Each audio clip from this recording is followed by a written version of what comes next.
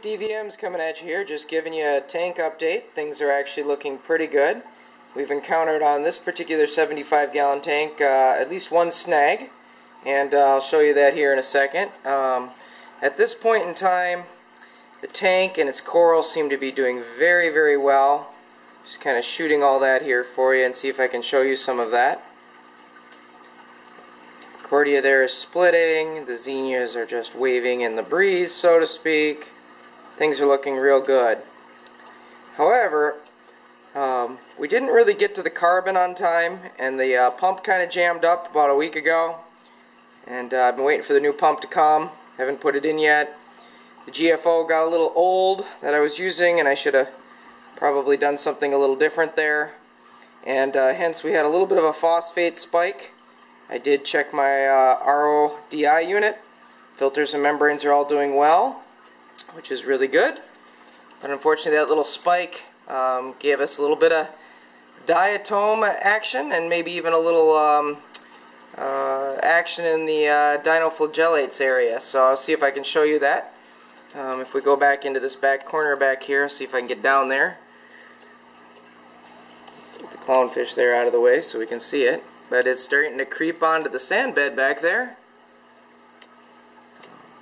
And we don't really want that. That normally indicates we're having some difficulty on the sand bed with phosphate sticking to the silicates, which is not what we want.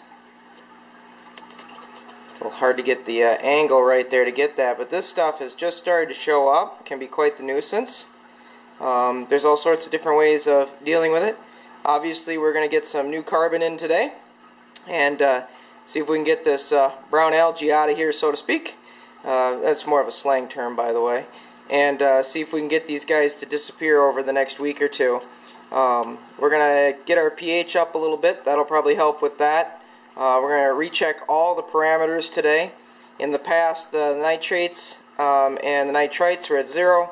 The phosphate was at 0, but now it's at about 0.09 or 0.1, depending upon how you want to measure it, which is not the best. We've got maybe a little bit of overfeeding as of late, because the coral have been enjoying that from my kids as they put a little more product in than we need to. But either way, we're going to get this under control. Just giving you an update as to how it's doing. Overall, the reef is doing really well. The coral's doing well. But again, we've got a little outbreak in the corner of diatoms, and there's some stringy-like, hair-like structures in there, so there could even be some dinoflagellates in there, because they're very similar. It's sometimes hard to tell these two creatures apart. But either way, I want to make sure we get rid of them. I'll give you an update here in probably a week as to how it goes. But we want to get that sand bed back to a nice white color. We want to get the phosphates that are down there that are binding in with the sand and the silicates to go bye-bye. We want to get the cleaners down there and get them cleaned up and get all that taken care of. So this is not the first time I've had a little issue like this. Probably won't be the last, but we'll see if we can get it all fixed and back to normal.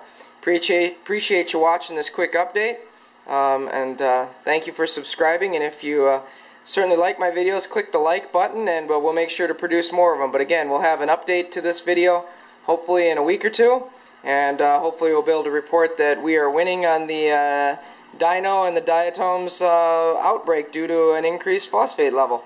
Thanks.